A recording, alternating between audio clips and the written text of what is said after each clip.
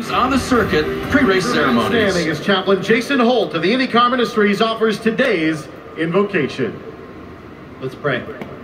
Father God, we just thank you for the freedom to be able to gather together today in such an amazing event, and for the brave men and women protecting those freedoms both abroad and here in our country.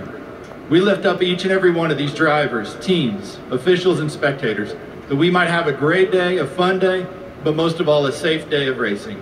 And lastly, God, we just say thank you for the love and grace available to all at the cross of Jesus Christ, in whose name I pray. Amen.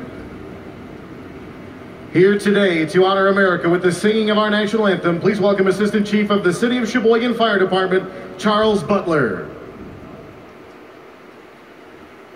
Oh, say, can you see by the dawn's early light what so proudly we hailed at the twilight's last gleaming, whose broad stripes and bright stars through the perilous fight o'er the ramparts we watched were so gallantly streaming, and the rocket's red glare, the bombs bursting in air, gave proof through the night